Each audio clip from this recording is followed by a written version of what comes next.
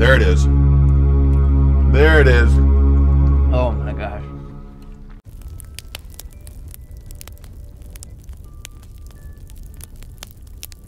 What's up, everybody? Welcome to AU's Hot Ones. I'm Zach Wadley, and joining me today is new campus pastor Josh Tandy. Thanks for being with us. Man, I am so excited and a little afraid. A little bit afraid. Like when I got this job, Zach messaged me right after I got it and asked me to do it. And that was the fastest yes I've ever given any kind of thing. Like, I was ecstatic that you said yes so quick. I was all over it, yeah. Let me ask you before we get started. Okay. 1 to 10, your cockiness level. It's high. Yeah, it's high. Pretty high? It's bad. Like, this is going to be bad. I'm going to get humbled. There's going to be sweat, there'll be tears, maybe some blood. Like, it's going to be messy. But I'm pretty confident right now. I'm always interested to see what part of you takes this the worst, because we have to come up with a title for the show. Yeah. So far Brian's lips fell off or whatever. Yeah, Melissa was hiccuping. Yeah. Me was sweaty. I'll be sweating, I bet. Okay. That would be probably the #1 thing for me. Yeah, I just hope I don't throw up. Okay, yeah. We haven't had that yet. Which is on the table. All right. Let's get the view count up. Well, hey, there's no reason to waste any time. Let's just dive right in. All right. We've got the classic hot sauce here. Nothing too crazy. Okay. But dig in. For those who don't know, you're new to the campus pastor role, but you're not new to Anderson. No. You're an alum. Alum. You've also, your wife worked here for a while, so you guys came back. Yep. When you realized you were coming back to Anderson, what was the one local eatery that you were like, yes, baby, we're coming back? Yeah. I'm a big fan of a couple places. I really like the Pit barbecue place, on Pit on the Point on MLK. That's a great one. And I believe that owner is an alum as well. It's always good to support that. Yeah, that's good. But I also like Tommy J's, the pizza place in downtown Anderson. That's good. Calzones are off the charts. The calzones there. are good. Yeah. Yeah. So those are places that are big. Is there anywhere? Because when you leave and you come back, there's always like subtle changes. Is there any place that's new now? You hear people talking about, and you're like, what is that? So Riviera Maya downtown used to be Real Hacienda. That's right. Which was like the place when I was here the first time. And everybody goes there and they get arroz con pollo because they're basic or whatever, and like but they still do that. But I haven't been there. I've been to Burro Loco. It's pretty good. It is pretty good. It's pretty good. But so that was different, just to kind of get the center of the Mexican restaurant universe has shifted in Anderson. Yes, it has. Yeah, breaking news. Yeah. Okay. How you feel after one? Oh, this is good. This is really good. Yeah. I know. We're just eating right now. Yeah, I'm just eating. This is lunch. Yeah. We're recording? Yeah. Did you pack a lunch for today? I did not pack a lunch. Okay. Not pack a lunch. I'm ready. Okay. Well, let's hop on to number 2 here. All right, what's this one? Hit you with a little jalapeno. Okay. Okay. Made in Texas. All right. Okay.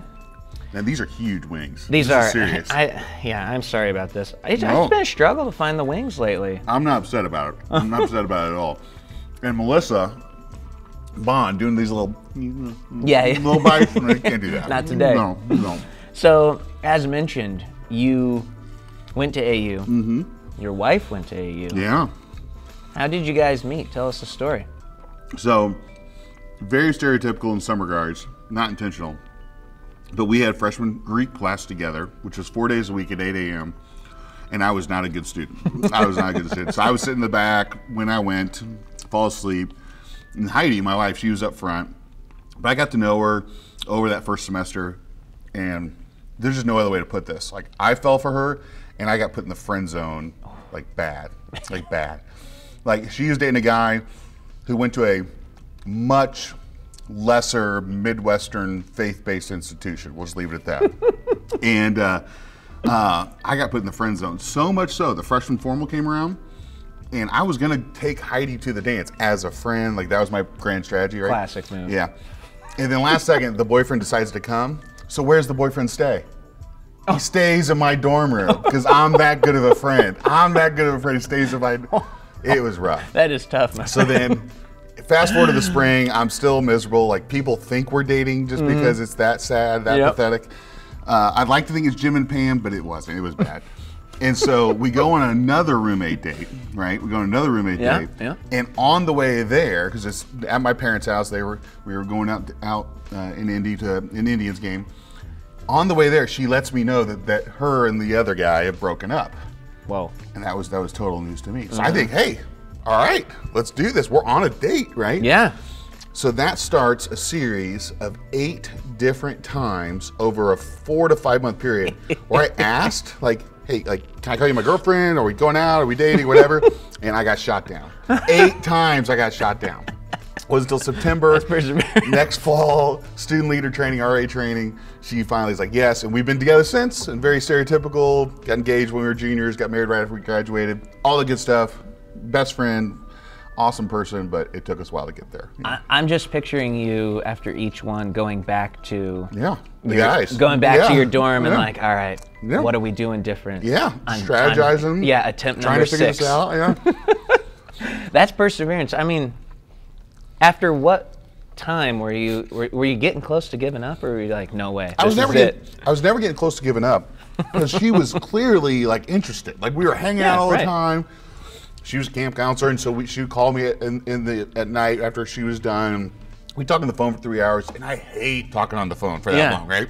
But I thought we were doing something. We were still there, and it kind of became a joke, but not funny, kind of sad funny. But I'm glad there's been wedded bliss. It worked out after all that. Worked out.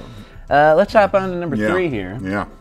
We've got Tomasa Spicy Habanero Manzano Chile Hot Sauce Cantina Royal. Okay. Now, when does it get hot for you? Because so far, this has just been lunch. Yeah, probably like 6. Okay, all right. I will admit these wings are pretty big, and I put like the normal amount of hot sauce in here, so don't maybe... do that. Don't do that. You're going to cut that out right there. I should have. Right. I need a reputation uphold here. Right. But by the end, you'll still be feeling it. Well, so, that's good. I told you this recently when I saw you, but if I was constructing my Mount Rushmore of AU, your face would be on it. And this is why. I think you're a legend at AU. And you'll say no, but here's why I say you are. When did you graduate? 06. Okay. I didn't come here until 10. Yeah. I live in Smith Hall. You lived in Smith Hall. Yep. People still talk about you in Smith Hall because of Oktoberfest. Yeah. People talk about it, and there's people who probably don't even know you. Hey, Josh Tandy, he's the guy who came up with this. People know you. That's not a current phenomenon. That's not something. So I was all in. I loved Oktoberfest as an RA. I loved planning it. I thought it was amazing. We were still going strong years after your graduation. Yeah. So for those who don't know, what was Oktoberfest? How did it come to be? So you know how Christians will sometimes take something in culture and then just twist it in a bad way, like bad art. That was bad art. So what we had my sophomore year, I was an RA in Smith Hall. Loved Smith Hall, loved living there. Loved Dunn Hall as a freshman, but loved living in Smith Hall. We had a bad community, bad vibe going on over there. People weren't excited about living there. So if people weren't excited about living there, females weren't excited about visiting there. And that was a problem. That is a problem. So we had to come up with an event that would draw people in, right? We had to give them an excuse to come over because it was 4th floor Smith. Like, you're not passing through 4th floor Smith. Like you are so far away. You have to be like, part of the deal. So it wasn't my original idea. I don't remember what it was. I remember the planning meeting in the other RA's room, and several of us were there. We thought, let's do a root beer kegger. I didn't know you can get root beer in a keg, but you can, which led to me and my RD visiting a local liquor store to buy a root beer keg. And so, a keg of root beer. So we did that. We did Oktoberfest. I guess we did 3 of those. It was in the fall. We had 2, the Kegs for a Cause. We ran out the marketplace and put on a concert and benefit. We had Josh Garrels play one year. It was a lot of fun, but it was purely just to get people to invest in the community and come over more. 4th floor Smith. Hey, it worked and it stuck around. Like I said, we were still doing it, 2012, 2013. We were still going strong. We blew it up so big we had to move it over to the Rice Hall lobby. Smith Hall was too small. So your legacy has lived on. Well, I'm so disappointed that that's I was going to say, is that what it was? That's what it was. But a great event. A great event. And I loved it. Yeah. So, how you feeling? I feel great. I feel good.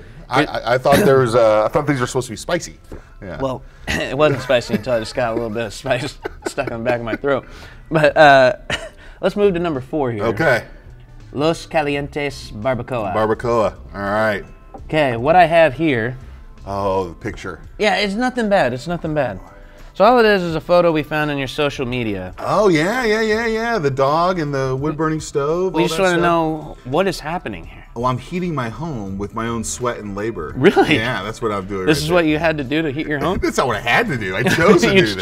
chose to do I enjoy doing that. So that's our dog Rosie. She's Okay. a puppy at the time. She's just discovering the beauty of this. So wood-burning stove. I would get. I go on Facebook Marketplace and Craigslist and get people who just got a tree cut down. I would get the unsplit rounds of tree and bring it back to my side. I would split it. That was kind of one of my hobbies. And then you feed that sucker and it heats up your home and it's very nice. And Amazing. It's awesome. Is it a money saver? Yeah.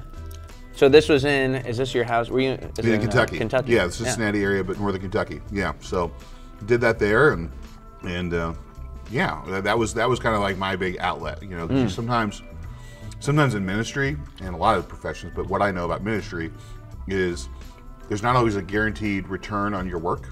It's like you put an X amount of hours in, doesn't mean you're going to get X amount of hours out or X amount of benefit out. So I knew there's a big stack of wood and I had to get into smaller pieces to burn. I spend so much time out there, I know what I'm going to get out of it. Sure. So, Did I'm you have pretty to convince good your with wife? an axe. No, she grew up with doing that. So Okay. she was all about it. Man, All about it. another moment where you realize you married the right woman. Exactly. When you go to do that. What kind of dog? She is a Lab Schnauzer mix. Very nice. So just for the Humane Society, nothing fancy, but Have you always had a dog? we did. In Rice Hall, for those who remember, way back when, we had another mutt, similar size, named Judy, who was a big part of it. So we got her right after we got married. Yeah. Let's move on to number 5, halfway home after Okay. this one. I've heard people complain about this one. This is kind of a shocking, the mustardy. Yeah, it's so actually I read this today. It's pineapple and ginger hot sauce. Okay. I'm not a big pineapple guy. That's why I don't like it. I'm But okay with pineapple. so we're about halfway up on the heat scale Ginger here. goat, is what it's Yeah, called? yep. So actually it's this yellow one. It's right the here. yellow one, Yep, okay. the yellow one. We'll skip that one right there, okay. Yep. So you've mentioned a few times now that your wife was the RD of Rice Hall.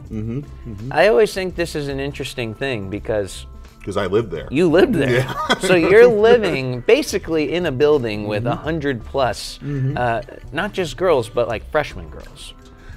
We had a really good kind of RD group and kind of really connected well with them. And a lot of people going through similar stage of life. Some people that were at AU at similar times, so we already knew them. But Heidi calls it her dream job of her 20s, to be the RD. And it was great. It was a good fit for all of us. But that was before kids. I'd have no idea what it would be like. That'd be tough. Because some people do that. Some raise kids in the dorm, and God bless them. But That's awesome. We never had that opportunity. Yeah. And so then you guys left after 11? Yeah, 11. At that time, I'd been on staff at Genesis Church. Yep. And so we moved over to Noblesville for about 2 years, and we're there at Genesis before we got sent out to Planta Church, which is where we've been the last 8 years or so. So yeah. Great segue Yeah, right into the it's next like, one. It's like here. I knew it was coming. You knew it was coming. Yeah. So we're going high desert, tikhat masala here. So it's this guy? That guy right there, All yep. right, all right. So, like you say, you start a church. Yeah. From the ground up. Yeah, crazy people do that. Yeah, I mean, what was that like? Because we talked to Nee on the show. Yeah, he's done some church planting. Yeah, he's he's done that. But I just think it's interesting. You're the pastor. What's that like, especially when you start? I mean, you're probably doing far more than just preaching. Yeah, you're trying to figure out things from like the legal side to like get like being LLC and all that. And then obviously the biggest thing is just meeting people, serving the community, all that. So we moved to Northern Kentucky, which is nearby. Where we were was nearby Northern Kentucky University, growing area, all that fun stuff. Great area.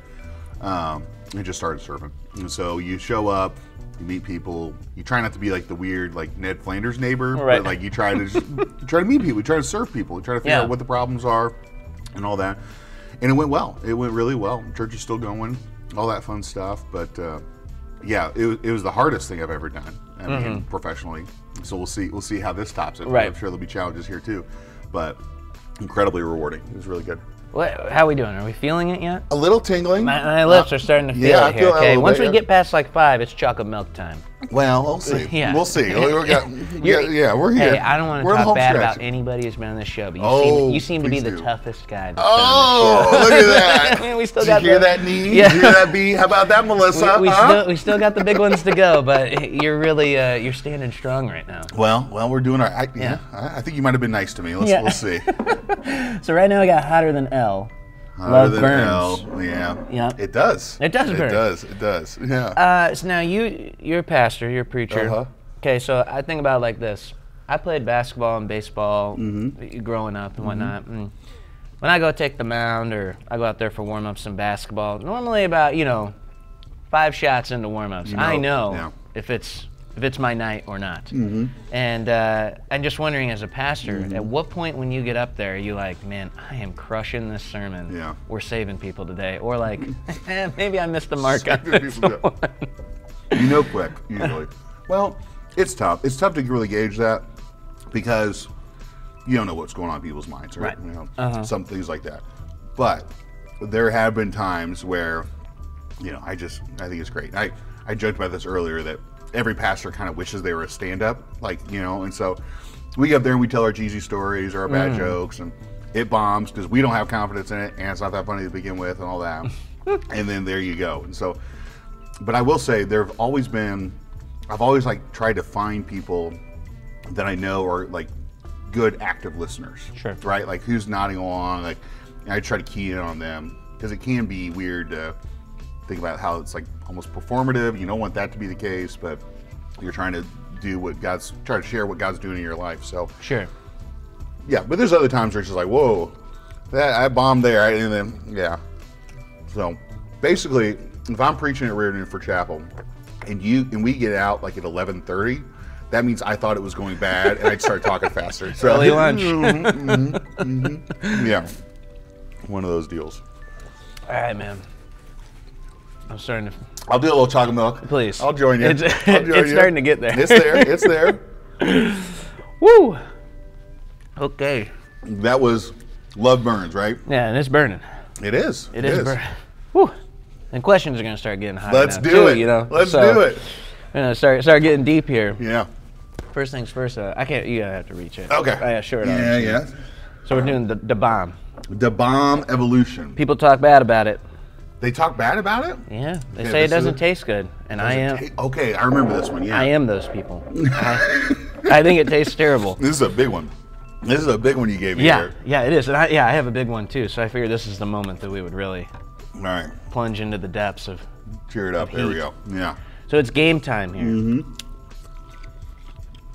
I'm gonna put you on the spot. Yeah. Can you name all the books of the Bible? Can I name all the books of the Bible? Yeah, I'll help you. I don't think I can, but I'll help you. Well, easy start. Uh-oh. I inhaled some spices. Let's just start with the Old Testament, right? Okay, good. Yeah. That's a nice place to start. Let's alternate. Okay. Genesis. Exodus. Leviticus. Numbers. Deuteronomy. Joshua. Look at this, we're 6 in. We're 6 in. 1 Samuel. Oh man, I thought it was Judges. No, it is Judges. You're right. Judges. You're right. 1 Samuel. 2 Samuel. 1 Kings. 2 Kings. 1 Chronicles. 2 Chronicles. You're setting me up for the easy ones I know. here. Not intentionally. I didn't think about that. I don't know the order anymore. Judges. I think it's Ezra, Nehemiah. Did you ever learn the song? No. Okay. I've heard people do that. See, I don't know the song either, but I only remember one snippet of the song, and I don't know why I remember this snippet of the song, but it's the part that goes, Ezekiel, Daniel, Hosea, Joel, Amos, Obadiah. And that's the only part of the Bible I can name in order, because it's the only part. Can you do that one more time? My wife will be so disappointed I said it on camera. No, I don't. I don't. I think I can If do you New don't know the Testament. song, you probably aren't going to know. Yeah, I know. You know. Woo! I can't believe I screwed up the Old Testament. Now I'm gonna get all these emails and messages. Well, the whole department. Hey, you know what? SOTCM hates me now. I sprung that on you, and then I didn't even bring the list. Yeah, if you would have memorized that, like you No. could have just dominated that. Yeah, what do we get? We got like We got like 12 books in. Yeah, maybe. If we went and found 2 Joes off the street, I bet they couldn't get 12 books in. Maybe. I don't know if our 12 was accurate. But a Philemon name drop, that's good stuff. Yeah. Turn that number 9 around. All right, ready? Scorpion Disco. Scorpion, yeah, this is the name that I like the most. Yes. Okay. Are you feeling the bomb? A little bit, yeah. Okay. I liked it though, taste-wise. Like, I don't know. Oh, okay. I'm not discriminating food-wise. Yeah, obviously, you're so, not. Yeah. All right. Little disco. Okay. There's no secret. Yeah, this is hot. It's very hot. And careful when you talk. Don't inhale too much. That's when you get those spices. So, there's no secret that last year was, it was just tough. I mean, plain and simple, it was just tough. Yeah. And I know you weren't necessarily, you weren't here at AU, but everybody felt it no matter where they were. In your role, how are you going to encourage students, to bounce back after last year? How do we come back from this and kind of return to what college looks like to you and me when we went here? Yeah. I think that in my experience, particularly American Christians, are terrible at lamenting. Like, we're terrible at grief. We tell people to get over your grief, or we say that we hope you're not as sad, or whatever it is, right. Or we just deny it, full stop. We just don't even go there. So, for me, I think we've got to find a way to appropriately grieve, and to appropriately say, like, there was loss, and there was pain, and there was all this stuff. But also, we can't just stay there. We have to balance that with hope. And so I think that my prayer for particularly this incoming freshman class is that they would see themselves as the people who can create culture. And there is a bit of a blank slate, because even with the freshmen who have no experience, the sophomores and even the juniors have limited experience with what the campus community and student life can be. Right. So it's kind of a challenge. Like, you're here, like, embrace it, live into it. Yeah. Like, if you want something else, like, make it, like, be a part of that change. So that's what I think about. We can't deny what was lost or what's been lost, but we've got to also say, like, okay, we're still here. God's not done. Right. So what are we gonna do about it? I think too, it's important. When you talk about loss, I think sometimes, especially in this country, we always go to the biggest thing. Yeah. And you say, Yeah. well, I didn't lose anybody close to me Yeah. necessarily, but you still lost things. Yeah, you still lost experiences. We minimize it. We do all those things. We kind of make it seem like it's not as bad. Which Right. It's not a competition. It's not. My wife says it's not hardship Olympics, right? Yeah. But there's still hardship. There's still pain there. So it doesn't matter if you've had more pain than I have. Like, I've had pain. You've had pain. Okay. Like, so what do we do about that? Right. But, I sorry, get preaching. Yeah, that's great. That's great. That was hot. It was hot. It was good. It was good. I can feel the pores opening up. I'm not sweating yet. I got a little runny nose, but I'm not sweating. I'm shocked. I'm about ready to have to blow my nose. Okay. We did it. Almost. Almost. We got to the end here. All right, what do we got? Are we dabbing it up? Oh, yeah, sure. Okay. Feel free. All right, the last dab. The last dab. All right. Made it to the end. Oh, man. We got to go for it here. We got to go for it. Oh. We got to go mercy. for it. Okay. All right. I think you're gonna regret that. I'm here for the full experience, Zach. Look, I can't. I'm in on it. Oh. You got tapped the 57, right? Yep, that's right. Yeah. Oh, you got more than you bargained one for. One more fell out than I wanted to. You said I'm gonna regret it. I think you got more extra on there. I know. All right. Cheers.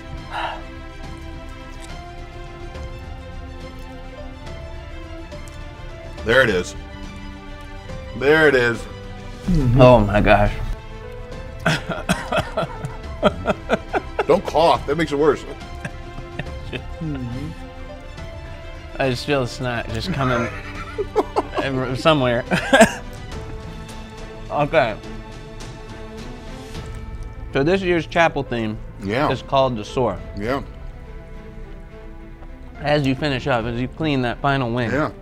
what does that theme mean to you? What does Called to Soar mean? How are you going to call our students to soar this year? Yeah. So, let me get some more here. As I was saying, just that whole idea of we're here, so what are we going to do about it? I think that for so many, this is that time, that period of life where faith becomes your own. You figure out who you are as a person, figure out what your values are, what's important to you. So, Anderson for me, AU for me, was that place you're struggling. Oh my gosh. Yeah, switch the milk around. I'm embarrassed at how well you're handling this. Oh, it's hot. It's hot, no doubt. So I spit food. So it's this place where you figure it out. For me, this is that place where sometimes when you're figuring those things out, that's really hard. And like destabilizing and what's going on. AU is that place that kept pointing me back to Jesus. Faculty, staff, mentor figures, RDs, student life staff, professors, all that. That was huge. So now we come into a year of rebuilding, of new challenges, new opportunities, all that stuff. So how are we gonna step out? How are you gonna do it? So it's got to be balancing challenge and support, and figuring out what that tension is, so that you can thrive, so you can soar, all that kind of stuff. So that's what I think about. He takes another drink. Every time I put it down, I gotta pick it right back up. Your face turned a little red, but you have no signs of wear and tear after this. I mean, if you gave me 10 of those, that would be rough. We need some blue cheese and some celery. Should have told me before the show. We could have done that. Unbelievable job, my friend. Well, yeah. Hopefully, I preach half as well. Yeah. I don't know, but if you preach as well as you eat hot wings, yeah, we'll see. There will be people getting saved. Yeah, that's right. Hey, man, this was fun. Thanks for coming on here. Before we Happy to do it. Look into that camera. Just plug what you got coming up here. I know you got chapel starting and whatnot. Yeah. So chapel's big, but there's so much going on with campus ministries and all the different ways that you can get involved. So my encouragement to you, if you're a student and you're watching this, if you're an undergrad and watching this, is find your level of comfortability with involvement, with engagement, and take a step. So if you're saying, I can't really do anything yet, I'm still figuring things out, or I really focus on my classes, just take one step further. So chapel, hey, turn your phone off and just sit there and engage with it and listen. Like, it may not be your perfect ideal chapel, but maybe God's going to do something in that. Or maybe it's social clubs, or maybe it's campus ministries, or whatever it is, a life group on your floor. Just take a step. Just figure out what that next step is and pursue that.